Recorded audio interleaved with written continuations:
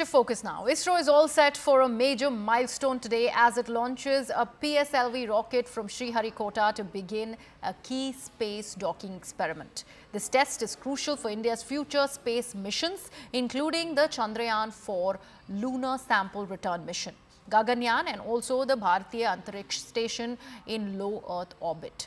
But what exactly is space docking? How does ISRO plan to achieve this complex feat? And what challenges would they face? CNN News 18's Harish Upadhyay spoke exclusively to M. Sankaran, the director of UR Rao Space Center, where the spacecrafts were being designed and built.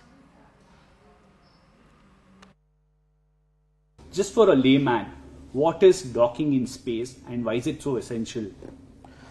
Docking basically is making two independent objects come together and join together and behave as if they are a single object.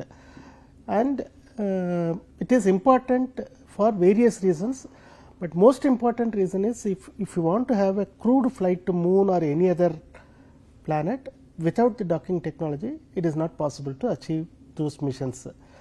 Even when the Saturn V launch vehicle, which had a capacity of 150 tons to the low Earth orbit, they could not do it without doing a docking. So, docking is essential for any crewed flight to moon or Mars or anywhere else beyond the low Earth orbit. If any crewed flight has to happen, it is essential. But for us India, it is even more important because we do not want to spend like Saturn V vehicle was developed with the sole express purpose of going to moon with a human being and coming back. What is the use of that vehicle after that mission? Nobody has any use. That vehicle was retired after the Apollo flights. So India is not going to spend money for something, for one mission or two missions. We are not going to spend money to develop a very high capacity rocket because we will not have any use of such a rocket for anything else.